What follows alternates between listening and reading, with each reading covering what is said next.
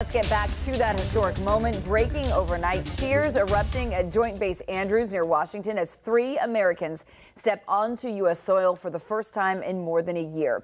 North Korea releasing those 3 men who had been held as prisoners there, and now they are finally free. President Donald Trump, Secretary of State Mike Pompeo, and Vice President Mike Pence all greeting the men when they landed around 3 this morning. They've been in prison for between 12 and 30 months. One saying he had to do hard labor the entire time. Another saying being back in America is like a dream. This is a special night for these 3 really great people, and congratulations on being in this country. Secretary of State Mike Pompeo on his second trip to North Korea in 6 weeks, bringing the men home.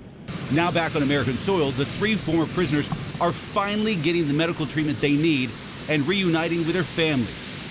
The family of Tony Kim, who was held for more than a year, thanking the president for engaging directly with North Korea.